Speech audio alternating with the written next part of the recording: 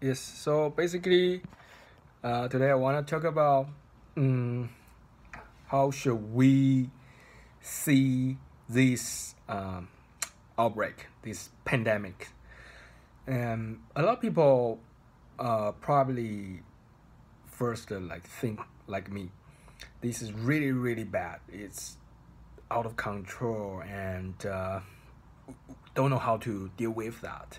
And like so many people are like quarantined at home and kind of not be able to really do the thing like they used to do, and like economics like going down because maybe more than 30% of people are not working, at least couldn't really work at maximize output, and they definitely will drag down the global economics a lot, probably more than that you can expect, and definitely they never happen in these 2 decades or these 5 decades. But if we look further back to maybe 100 years ago, you can see the Spanish flu basically also damaged the globe very, very, very seriously. And daytime, uh, people probably, if imagine if you live in daytime, you probably also think probably we don't have a future. It's kind of like the end of the world. But eventually, humankind overcome this kind of Spanish flu. At that time, it looks like really, really pandemic. It's like a plague. Humans were not able to solve that, but eventually, kind of humans are able to control influenza, and now it's another outbreak, another pandemic, but it's not really, really unprecedented. Just we need to look further back, beyond our lifetime.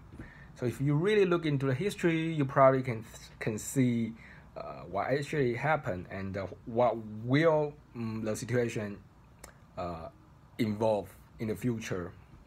It's actually really, really good. It's a really good idea to, if you can research more history about Spanish flu.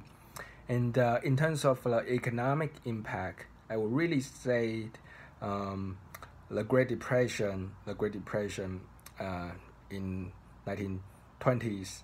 That's actually definitely the situation now. We are also facing depression, but the situation are totally different. The reasons, the root causes of these 2 different depressions are different. But you can see daytime the economics of the world also got hit very hard. But how humans overcome the kind of difficulties, I think that's also worth researching. If we can really look into these 2 very big historical events, we probably we can have a better idea how the situation will be developing, will be unfolding in the future.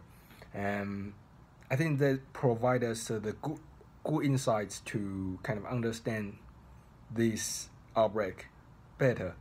And we, after looking those 2 events, you probably will feel kind of much better, because they actually happened before. Even they are now the same, but those kind of experiences the worth us to really, really look into.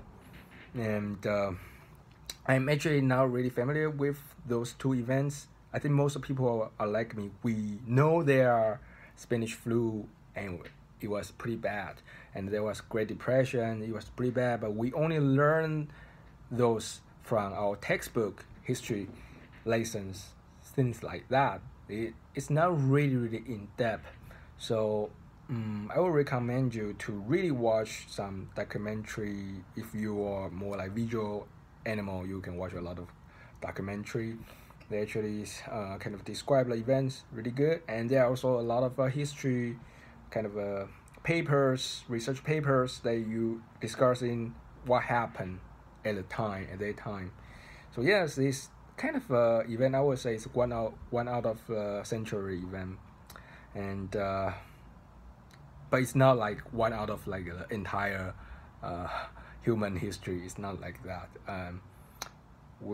We should really learn from the past, and they will learn from the history. That's what we should do in this kind of uncertain time. And yeah, that's all for today. If you would like to receive more random thoughts, random ideas, random talks like this, don't forget to subscribe, and I will see you next time.